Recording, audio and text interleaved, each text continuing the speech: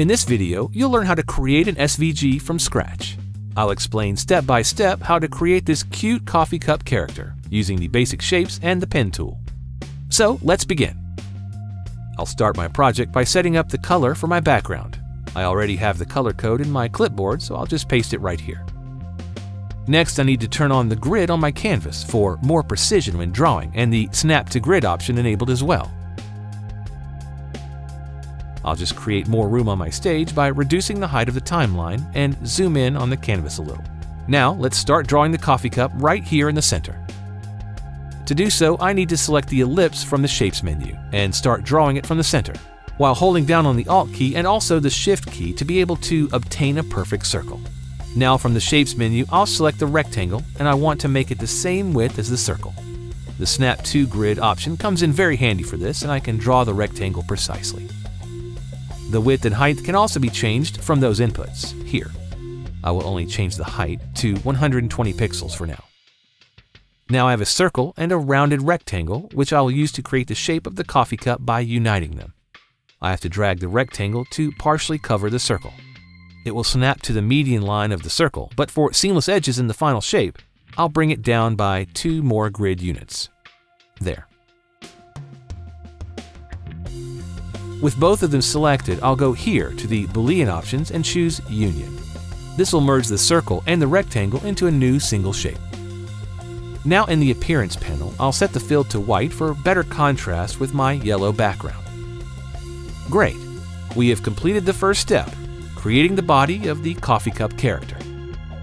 To keep things clear and organized, I'll double-click on the element here and rename it to Body and press Enter. Now I'll go ahead and create the face of the character, starting with the eyes. So I'll create a new ellipse, which I'll draw right here. This time without holding down Alt or Shift because I don't need it to be a perfect circle. I want to change its size, the width to 5 pixels by 10 pixels high, and also set its fill color to black. Now I'll select the Transform tool and make sure the origin is centered by clicking on the Center Origin button here. For the second eye, I'm simply going to copy and paste this small ellipse. Right-click on it and choose Copy. Then right-click again and paste. Now I just have to drag the copy away a little, just like this. To make sure you move it perfectly horizontally, hold down Shift while dragging it. Now that we're done with the eyes, let's bring a smile on the face of our little friend here. For that, I'll need the pen tool, which I will use to draw a curved line. I'll start with the first point here, below the left eye, by clicking and holding. Then I release the click after I place the Bezier handle 1 grid unit under the starting point.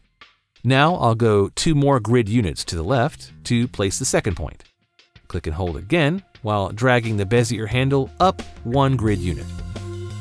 Press A on your keyboard to switch to the Node tool so that you can edit the nodes and Beziers.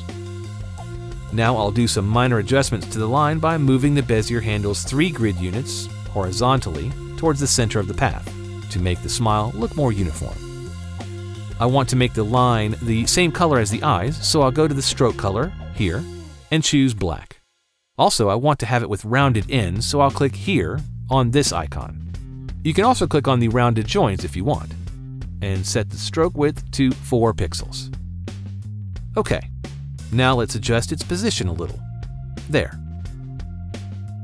I'll now make the cheeks. Of course, I'll use the Ellipse tool again to create a circle right here, and set the fill color to pink. To create a copy, you can also use the keys Ctrl or Command D on your keyboard, and you'll create a duplicate of the selected object, just like this. I'll drag it now to the other side of the face and make sure that they are perfectly aligned horizontally.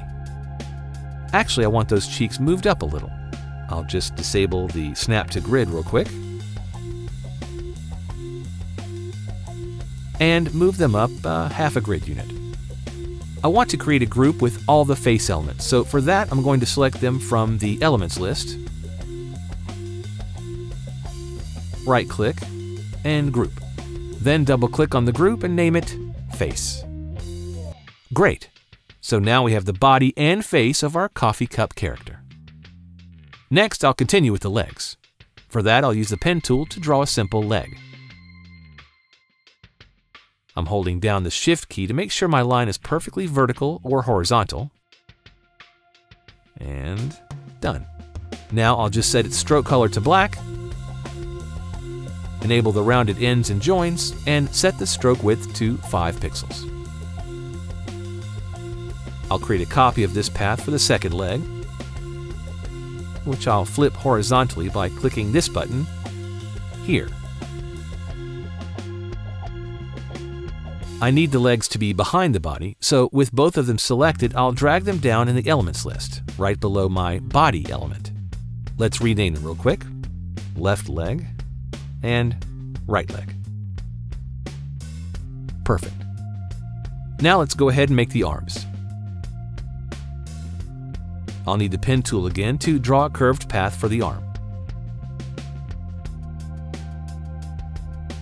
And also another line for the hand here. It kind of looks like a twig, but that's alright because I want to keep a minimalistic style.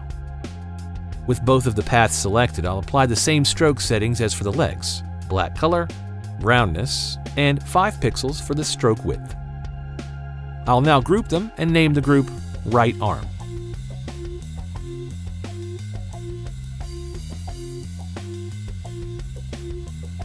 For the left arm, I'll just copy and paste it. And of course, rename it accordingly: left arm. Flip it horizontally and place it on the left. I need to place this arm behind, so I'll drag it under the body element. There.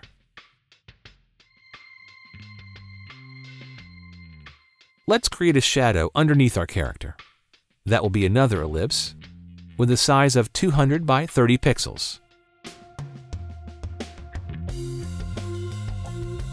Set a desaturated orange for the fill color.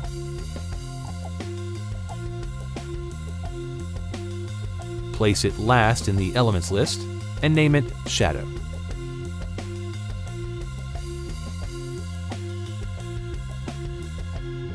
I think it's a little too wide, so I'll go to the transform properties and scale it down on the x-axis to 0.9, which is the same as 90%. Next, I'll draw the handle, which will be a circle of 80 by 80 pixels.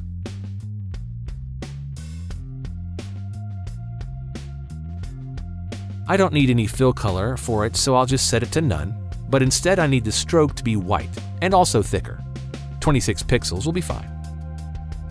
I just need to place it now in the right spot.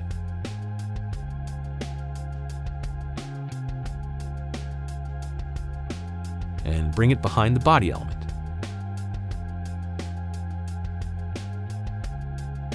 All that's left now is to draw some coffee splashes. And again, I'll use the ellipse tool to draw a circle, of course, while holding down the Shift key. Okay. Then create a copy of it, which I'll choose a different color for so I can distinguish it. Now with both of them selected, I'll use the subtract option to make a cut in the first circle using the second one, like this. And I'll also make it black before going any further. Now I need to round up those pointy parts. For that, I'll grab the Node tool from the Tools menu and select these two nodes. Then click on the fourth asymmetric node type here. Notice how the Beziers changed, allowing me to edit the shape easily and get a more organic aspect for it. I'll do some adjustments here, moving the nodes and tweaking the Beziers until this shape will look like coffee sloshing inside the cup. Working a little on the Beziers of the middle node too, trying to keep it uniform and symmetric. There, this is good enough.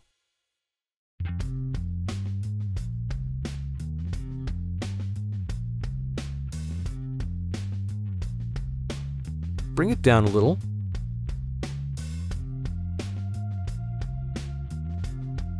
I'll name the shape Coffee and place it behind the body element. Actually, let's hide it entirely behind the cup. Now I want to place the origin point center top. Oh, let me disable the snap to grid. There.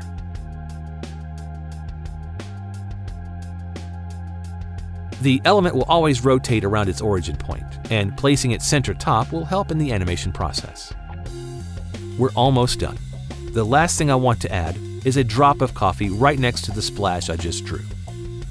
I'll simply create another circle,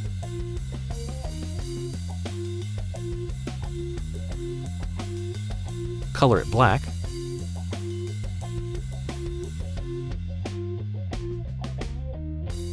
and place its origin point at the same position as the origin of the splash so it can be rotated the same. That's it. This is how you create a character in SVGator. In the next tutorial, I'll show you how simple it is to animate it and bring this coffee cup to life.